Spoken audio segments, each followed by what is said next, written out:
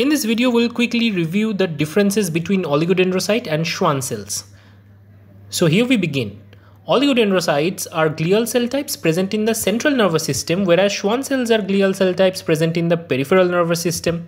Oligodendrocyte can myelinate multiple axons, so one oligodendrocyte to many axons, whereas Schwann cells can only myelinate a single axon. So there is a one-to-one mapping between Schwann cell and the axonal myelination.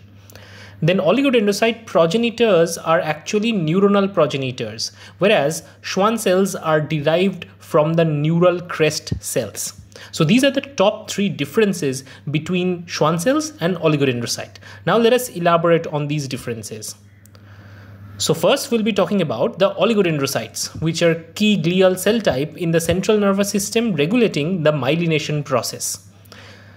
So it's important to remember and note that oligodendrocyte can myelinate multiple axons, and Schwann cells are present in the peripheral nervous system, and one Schwann cell myelinates one axon. Schwann cells were actually described by Theodor Schwann in early 19th century, and oligodendrocytes are particularly glial cell type which are derived from the neuronal stem cells. So neuronal stem cells in general can give rise to neurons, oligodendrocytes, and also astrocytes. So there are temporal regulation which helps to produce oligodendrocytes. It's important to note that neurogenesis happens quickly. Oligodendrocyte genesis or oligodendrogenesis takes place at the later half of the embryonic gestation. So if this is a gestation timeline in human, then there are different time points where oligodendrocyte development is happening. At GW 10 to 18, oligodendrocyte progenitor cells are developed. Then around GW or gestation week 18 to 28, the immature oligodendrocytes form, and the mature oligodendrocytes form from somewhere around 28 to 40 GW.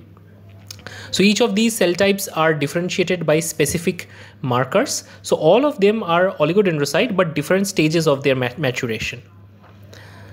Now let's talk about the Schwann cells. In contrast to oligodendrocyte, Schwann cells are not produced from the neuronal progenitor cell. They are produced from the neural crest cells. So from the neural crest cells, first the Schwann cell progenitor or precursor is formed, which starts attaching and docking to the axons.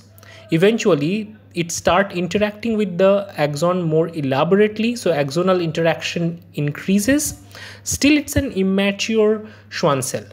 Eventually, Schwann cell wraps around the axon several times, and there is also interaction with the basal lamina. At this point of stage, it has matured.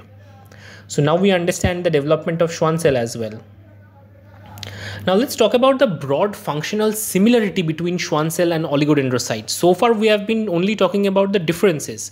Though they are different in terms of origin and location where they are found, they have one basic function which is common, that is the myelination process. So why myelination is important?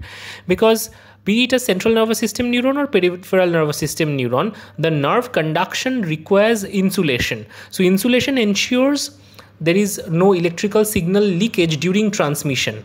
Also, speed, salutary conduction, and efficiency is mediated by this myelination, which is done by oligodendrocytes in the CNS and Schwann cell in the PNS. So due to the Schwann cell, the nerve conduction can happen in the salutary fashion. So it not only improvises the speed of nerve impulse conduction, but it ensures action potential can jump from one node of Ranvier to another. So this particular jumping kind of motion of action potential is basically known as salutary conduction. This ensures the conduction happens very fast, and sometimes it is really relevant that the conduction happens quickly. Now, other than these kind of functions, Schwann cells are involved in nerve regeneration, nutrient transport, and phagocytosis. When there is a peripheral nerve injury, Schwann cell take charge to heal that particular injury.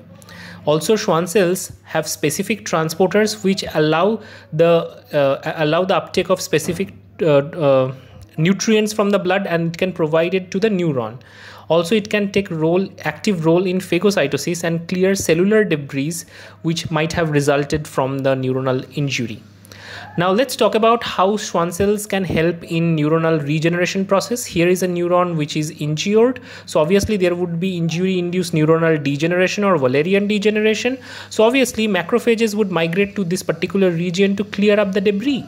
Eventually, the portion which was intact, it would secrete. It would lead to the production of axon sprouts, and all these Schwann cells would eventually align themselves to form the bands of Bunger. So basically, band of Bunger is basically oligodendrocytes which are dedifferentiated, and they form a passageway through which these axonal sprouts can be guided, and this accelerates the process of nerve regeneration in the peripheral nervous system.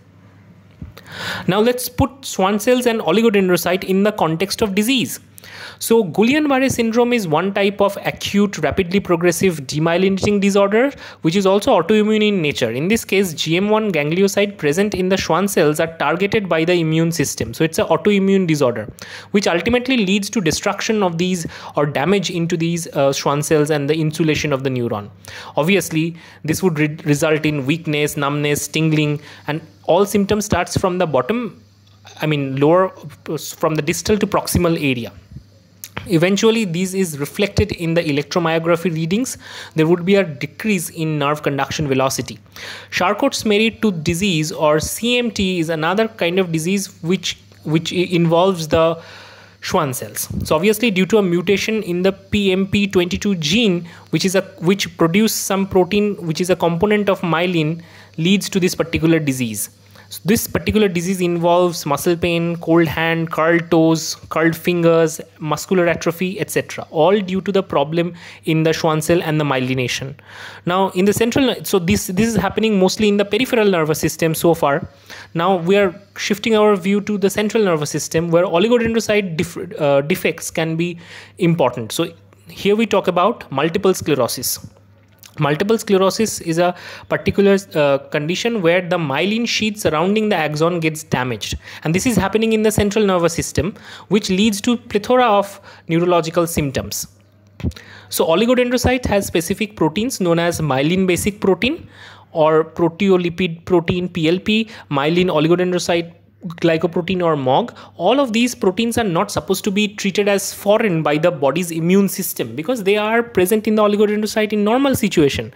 But in case of multiple sclerosis, for unknown reason, immune systems start treating these proteins as foreign. So obviously there are reactive cells generated against this particular protein. So autoreactive T cells further activate B cells, and B cell differentiated into antibody secreting plasma cells. So obviously these antibody secreting plasma cells target specific proteins present on these myelin sheath and thereby destroying these myelin sheath in a complement dependent manner. And that leads to demyelination in the central nervous system. So be it oligodendrocyte, be it Schwann cell, we appreciate what were the differences. The key differences were oligodendrocyte were found in CNS. In contrast, Schwann cells are found in PNS. Oligodendrocyte myelinates multiple axons, whereas Schwann cell myelinate only one. Oligodendrocyte was derived from neuronal progenitor, whereas Schwann cell was derived from neural crest. So we have a nice summary. And now, if you like this video, give it a quick thumbs up. Don't forget to like, share, and subscribe. If you like our videos, please pay via Paytm, PayPal, or UPI. Support us via Super Thanks, or you can also support us via Patreon. See you in next video.